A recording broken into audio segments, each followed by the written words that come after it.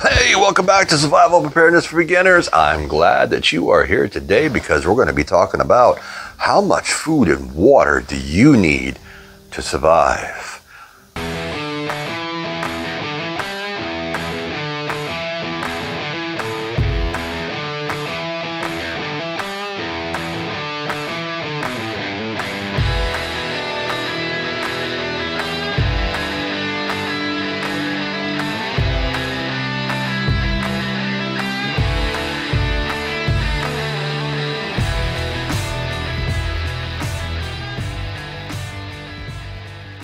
So, the federal government says that you only need a 3-day supply of food. Yes, would you believe that, folks? Go right on the internet there and look it up and see what FEMA tells you. You need a 3-day supply of food and water. 3 gallons of water and 3 days supply of food. Now, if that isn't the biggest BS story you have heard today, I don't know what is. So let's go off of what you really need. Let's go start with the calorie count. All right, because a lot of people just don't understand this and don't realize what their calories per day should be. A woman should be about 2,000 calories, which breaks down in a 6-month period. We're talking about having a 6-month food supply put up just because. So for that 6 months is 360,000 calories for a woman. A man is 2,500 calories per day. That breaks down to about 450,000 calories for a 6-month period. Now, why am I talking about a 6-month period? Well, if you sit back and you really look at what's going on in this country, in this world, of all the different things that have taken place, that are going around. We've got mega droughts, we've had floods, we've had hurricanes, we've had earthquakes, we've had all different types of scenarios that have taken place all around the globe. Volcanoes, the whole 9 yards. We're a ticking time bomb.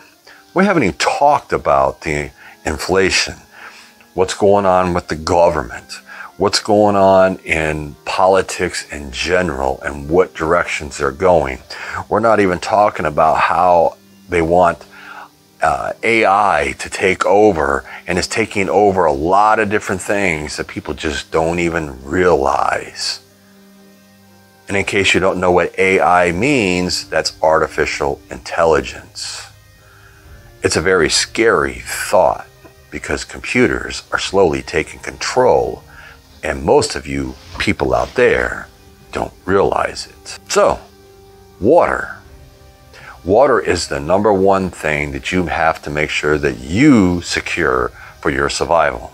Now that's the tough one because you need a gallon of water a day, 30 gallons per month, which breaks down to 180 gallons for 6 months, 360 for a year.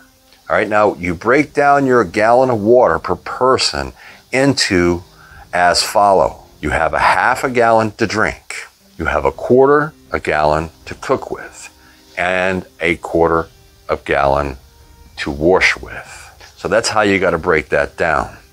So the 1 gallon covers your drinking, your cooking, and your washing. Washing your body, keeping yourself clean, and the whole 9 yards. Even if it is a disastrous type situation, you got to make sure that you stay clean to make sure that you stay healthy. So what are some of the ways that we can do this? You can start putting up your own food. You can keep track of the calorie count per serving and everything else on everything that you put into your pantries, your storage, whatever it is. If you can food, freeze-dried food, if you dehydrate food, however you do it, however you can afford to do it, you can keep track of the calorie count. And this way here, you can assure that you're going to get close, at least close to the approximate calories per day. Now, another way that you can do this, because that will be a lot of work for you to do, you are going to have ways of writing everything down as far as all your calories and everything else. And then you're also going to want to make recipes to go along with those calories. So this way here, you already know what kind of meals that you can make with all the food that is in your supply. Another way you can do this, which will cost you quite a bit of money, but it does have quite a few benefits, and let's cover some of these. Your freeze-dried foods. Now, there are a ton of freeze-dried companies out there that sell their products online. Some you can even buy in local stores. So I would suggest, before you go spending a lot of money on a 6-month supply, is to see if the company that you think you're going to like, or that somebody has talked about and you want to try, is to purchase, see if you can purchase a 1-pouch deal of it so that you can make it and have everyone in the family taste it and see what they think. Because if you're going to spend this kind of money that I'm going to tell you here in a minute, you want to make sure that your people are going to like it and you're going to eat it. All right, that's the whole key. It's an emergency type situation. You may not have anything else. So what you have to do is, if you find one that you do like, you can go on and you can order a 6-month supply from just about any of the freeze-dried companies out there. They also do a year, but that one's going to cost you even more. Your 6-month supply is going to start you at about $1,500. Now, here's the bonus to all this. It's already done for you. It's freeze-dried.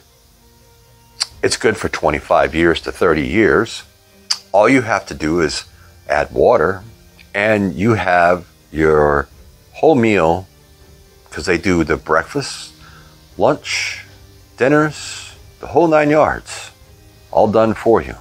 Not to mention, if you are limited on your space, it's a space saver. Usually comes in so many totes, containers, buckets. They all ship them in different ways.